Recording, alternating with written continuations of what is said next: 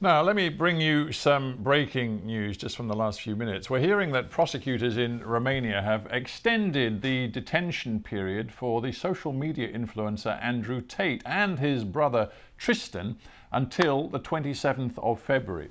Now, that comes as teenage girls in Romania have described how he, Mr. Tate, and his brother contacted them online, apparently using a standard formula.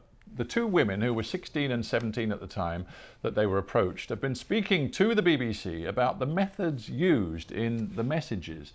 Now, the Tate brothers have been held in Romania while police investigate allegations of trafficking and of rape. They deny wrongdoing. Our correspondent Lucy Williamson has this report. Behind the screen, Andrew Tate is speaking. His utterances followed by a tiny audience of prosecutors, lawyers and police. The rest of the world stands waiting as police investigate allegations of trafficking and rape. One of those allowed through the gates today was his brother Tristan's girlfriend, arriving with his daughter. Investigators have just over a week to present evidence that a crime has been committed here. Neither Andrew Tate nor his brother have yet been charged, but their public image has been complicated by the things they say and the way they behave online. Daria was 16 when she says she received a private message on Instagram 2 years ago from Andrew Tate's account. It read simply, "Romanian girl," followed by a strawberry emoji. It was very obvious we were high school girls, like we had our high school like in our bio and everything. I feel like he was just trying to find girls that seemed as like innocent or naive as possible, in my opinion. Daria, who's now at university in the UK, says it's important she speak out because so many young men idolise Andrew Tate. And I don't think that at this time this is being regulated at all. And this is a big problem because we can't wake up in 20 years with like 2 million Andrew Tates. I just say...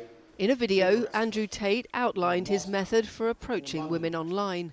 Sometimes, because like I said, intrigue, I'll put a completely pointless emoji on the end. Some cherries, or an orange, or a strawberry. Because it doesn't mean anything. Then my reply, "Why do I never see you? Where are you hiding?" 99% of them say, "I'm not hiding." That's what nearly every one of them says. Am văzut pe TikTok. Another woman who didn't want to reveal her identity on camera showed us screenshots of an exchange between her and Tristan Tate when she was 17 that appears to follow Andrew's script. She was first contacted last May. His initial message reads, "You're beautiful." He then moves on to say, "I feel I've seen you around town before. Where have you been hiding?" "It's likely," she replies, "I didn't hide."